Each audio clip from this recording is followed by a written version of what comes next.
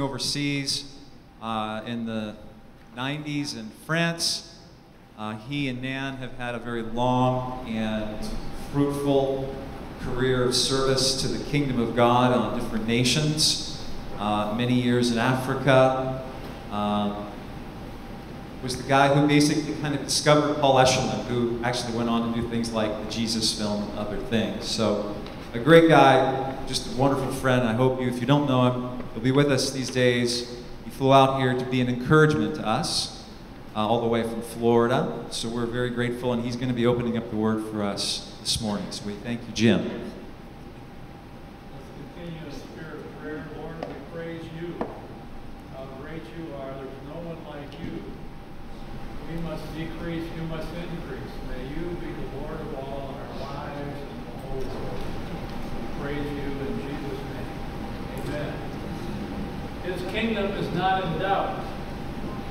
God has told us over and over in the Word of God that He is building His kingdom. I love what He says to us in Matthew.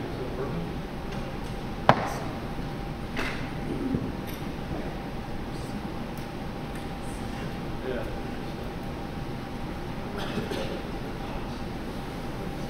Hello. Can you hear me? Not really?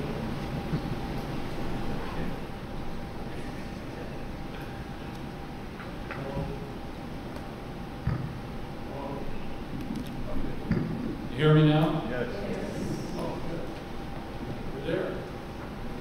In Matthew 28, we're reminded all authority, Jesus said, has been given to me in heaven and on earth. Go therefore and make disciples of all nations, baptizing them in the name of the Father, the Son, and the Holy Spirit, teaching them to observe all things that I have commanded you, and lo, I am with you always, even to the end of the age. When we think about the task before us, we need to always start with the reminder that all authority has been given to Jesus in heaven and on earth and on over every nation. Jesus is the Lord of every nation, even those ones that wouldn't appear to be so in our day and our age. And then he reminds us in Acts, but you shall receive power when the Holy Spirit comes on you, and you shall be my witnesses in Jerusalem, Judea, Samaria, and to the ends of the earth. Jesus always had a divine mandate of going to all the nations, and he gave us the Holy Spirit, who is the Lord of the Great Commission, to accomplish that task. And then in Acts 2, 8 and 11, he says, and how is it that we each hear in our own language in which we were born? Parthians, Medes, Elamites, those dwelling in Mesopotamia. He goes on and mentions all these groups of people, and we hear them speaking in our own tongues and the wonderful works of God.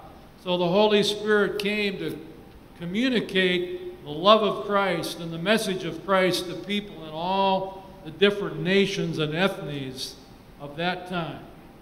And then I'm reminded of what Paul said. He said from one man in Acts 17, he made all the nations that they should inhabit the whole earth. And he marked out their appointed times in history and the boundaries of their lands. God did this so that they would seek him and perhaps reach out for him and find him. You know, the nations are not just by chance. This scripture tells us that God ordained their times. He ordained their boundaries. And I think the implication is even their cultures, so that they would seek him and find him. And so God has his plan of using all of these things for his glory. He says to us in Acts 13, for this is what the Lord has commanded us. I have made you a light for the Gentiles, that you may bring salvation to the ends of the earth. I love the example of the Apostle Paul in 1 Corinthians 9, where he said, when I am with the Jews, I seem as to be one of them, so that they will listen to the gospel and I can win them to Christ. When I am with Gentiles who follow Jewish customs and ceremonies, I don't argue, even though I don't agree, because I want to help them. When with the heathen, I agree with them as much as I can, except, of course, that I must always do what is right as a Christian. And so by agreeing, I can win their confidence and help them too. When I am with those whose consciences bother them easily, I don't act as though I know it all, and I don't say they are foolish. The result is that they are willing to let me help them. Yes, whatever a person is like, I try to find common ground with him, so that he will let me tell him about Christ and let Christ save him. I do this to get the gospel to them. So we see even in the life of Paul that he was thinking in a cross-cultural way, to think about how he could present his message in a way so that his hearers would understand and that there wouldn't be barriers to their understanding. He became all things to all men in order that by all means possible we might save some. In my own life, as I've experienced ministry now for the last 53 years, I've become convinced that we're never going to see grassroots movement of God's Spirit unless they're both biblically accurate and culturally authentic. If people feel like it's a foreign thing, they're not going to take it into their heart, and it won't be viral and take off in their own culture. We had the privilege of working in Africa for many years, and as you know, the Jesus film, God has used it, and it's the Old Testament, a period piece, or the New Testament, a period piece, but we began to see that as we were showing the film, most of our follow-up material was written, and yet 80% of the people of that area are oral learners. And so we realized that we needed to start making follow-up films in a more cultural, effective way. And so in Africa, we made a film called Walking with Jesus, which was culturally based. We brought in cultural advisors from all over Africa to make sure that it was accurate culturally. And when we began showing that after the Jesus film, the response rate went up 45% of people coming to Christ, because now they could understand what Jesus was saying and doing in their own cultural situation. So in my own experience, I've seen how as we lift up Jesus in a way that's more culturally relevant, that it really bears fruit in people's heart. I love what it says of Jesus, or he said of himself, when I'm lifted up on the cross, I will draw everyone to myself. He was speaking certainly of his death and resurrection, but certainly as Jesus is lifted up, like passing a magnet over a field of iron filings, people are drawn to him. Daniel told us in his vision in Daniel 7, he says, as my vision continued that night, I saw someone like a son of man coming with the clouds of heaven. He approached the Ancient One and was led into his presence. He was given authority, honor, and sovereignty over all the nations of the world, so that people of every race and nation and language would obey him. His rule is eternal. It will never end. His kingdom will never be destroyed. And then we see in Psalm 22, the whole earth will acknowledge the Lord and return to him. People from every nation will bow down before him. For the Lord is king. He rules all the nations.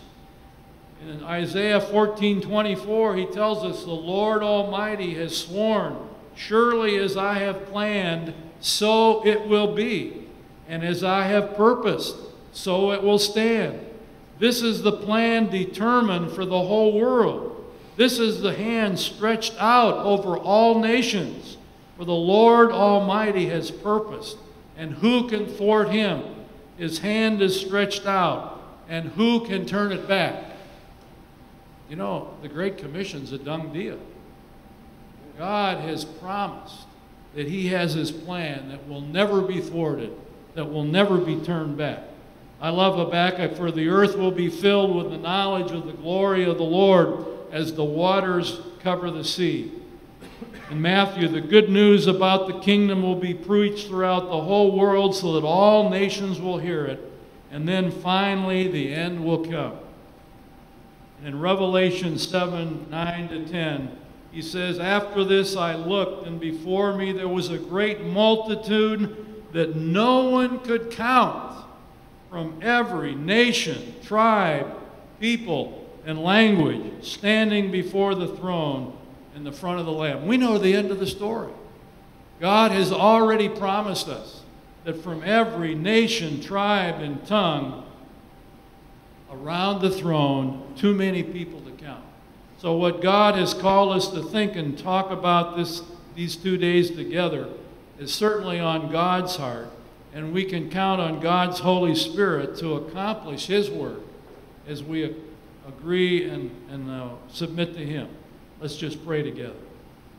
Lord, thank you that you are the Lord of the Great Commission, that you have your plan, that you are accomplishing it, and we're humbled that you would allow sinners like us to walk with you and be involved in what you're doing.